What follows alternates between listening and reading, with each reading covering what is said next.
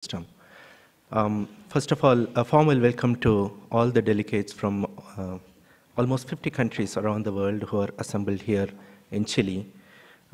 Thanks to the massive efforts undertaken by Attach, the team based in Chile, and the Telecentres Foundation team based in Manila, this is possible. So my special word of thanks to the people behind this show, particularly Angelica Rojas, Angelica Celadon, Tess Kamba, Bunafe Abdan, and Anthony David.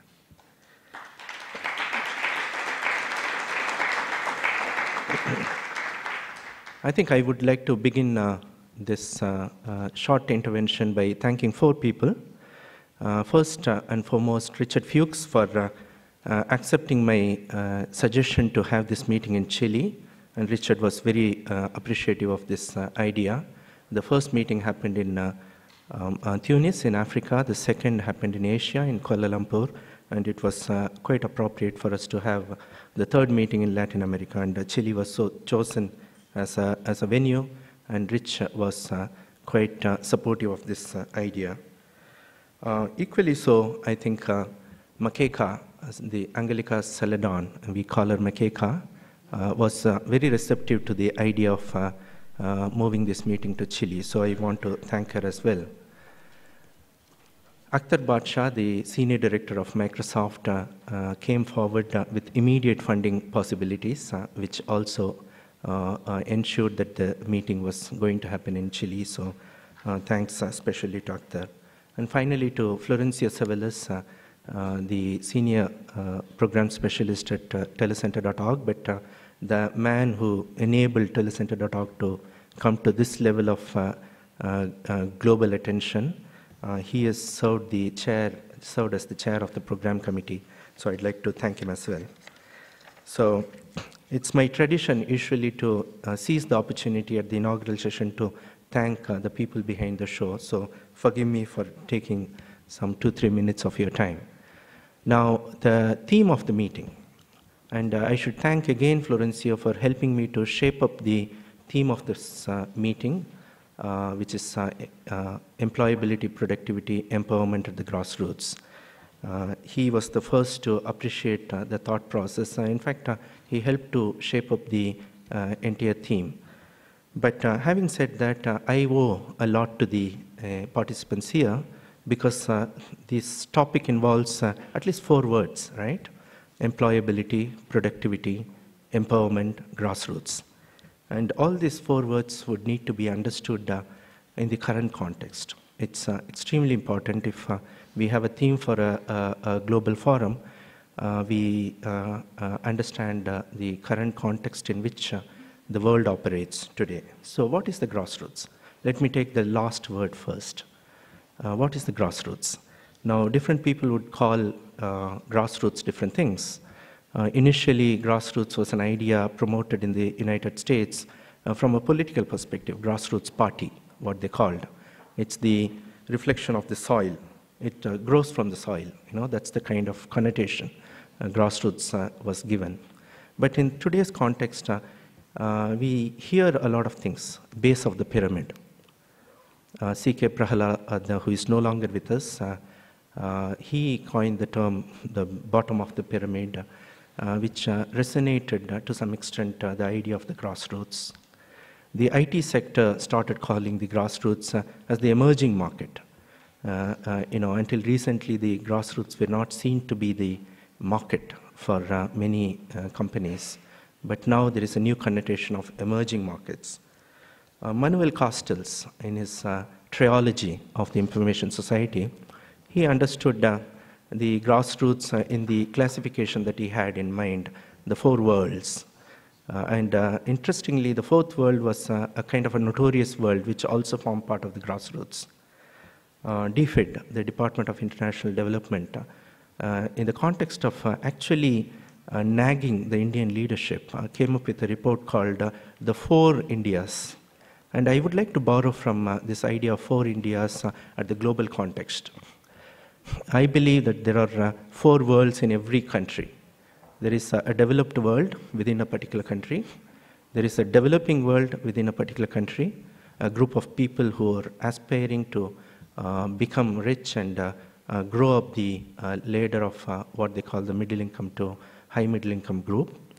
There is also a group called the poor world, the people who are the statistics for the MDG goals and MDG attention. The poverty alleviation agenda is actually driven by the fact that there is also a poor world within every nation. And finally, there is also a missing world. They are not even statistics. They are forgotten. They are people who live in abject poverty. If you get out of the airport in Cape Town, travel towards the mountainous region, you would find the contrast. On one hand, at the left-hand side, you would find people living in polythene bags. On the other hand, palatial homes. So you have also this missing world within every society. So how do we define the grassroots? Is it any longer the soil, the grown from the soil idea? The Reshaping Geographies is the title of the World Development Report 2009, which actually for the first time recognized that the grassroots is actually moving. Grassroots is no longer static. It's no longer confined to the soil. It's a movement. And we believe that every seventh person in this planet is a migrant. Every seventh person, that equals 1 billion people who don't live in the same place. And it's understood to be good. Now today in the current context, 1 billion people live in remote and lagging areas. 1 billion people live in world cities, in slums, not in good homes, but in slums. And 1 billion people who are supposedly poor. That's where the Millennium Development Goals are aiming to address, right? So the 3 billion people are in question today. And how do we understand the grassroots is equally in question. So in the context of the next 3 days, we would like to have at the back of our mind that the grassroots is moving. Grassroots is actually not static. 35 million people in the United States change residence every year. They don't live in the same residence as they used to. And in fact, 8 million people change their states. And you can see the correlation between movement and the prosperity. Melville Dewey, who classified knowledge in the early 19th century, actually put, many of you who had been to libraries would understand that the books are classified under some number. So 380 is an interesting number in libraries. It's the number given for communication, for trade, for transport, for roads. So you can see the correlation between movement, the roads, transport, communication, and trade. 35% of the people, actually the economies within the Western Europe trade among the neighbors. So the mantra today is no longer the status quo of the son of the soil or the grown from the soil idea of the grassroots. It's all about higher density population. People are moving to cities. It's all about shorter distances, and it's also equally about fewer divisions. 3% of Africans actually move out of their country, and it's detrimental. Today's research actually reveals that one of the reasons Africa is not progressing is because of the restrictions to the flow of ideas, flow of skills, flow of people, flow of goods and services. So I think the United Nations Development Program and the World Development Program, interestingly in the same year in 2009, took up this topic of migration and the geographies that are actually seen in a new context. So grassroots is moving. Grassroots is all about different worlds within a particular society. Grassroots is all about not just understanding these people as emerging markets, but these people as important elements in the part and parcel of the society, because we of late recognize migration to be something useful. Now the second term, empowerment. Empowerment is understood again in different ways by different people, but I think the underlying principle is all about the confidence in people's abilities. So how do you empower somebody to gain confidence in one's own ability to realize and realize one's own right, one's own existence, one's own capabilities, one's own ability to contribute? That's all about empowerment.